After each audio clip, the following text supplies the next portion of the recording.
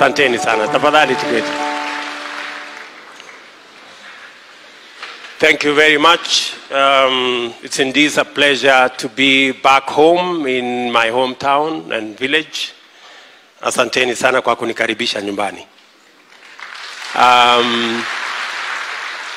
I was meant to come to the 10:30 service, but I received instructions from Pastor Nganga, and he said I should come for this service.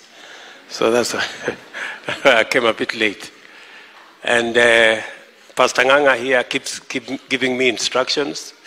He doesn't know nowadays I'm a big man. So he keeps telling me, no. I have said you come for this other service. But it's always good to be in your hometown, in your village.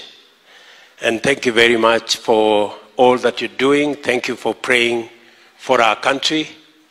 Thank you for praying for me and my family. And we also pray for you. Asanteni sana kwa kutuombea. Let me also take this opportunity to thank you very much for the last election. I know it was a difficult time for all of us as a country, but God saw us through. And I want to tell you as a church, thank you very much for praying for the elections. We had the best elections ever, acclaimed by all the people who participated in the elections, the observers who participated in the elections.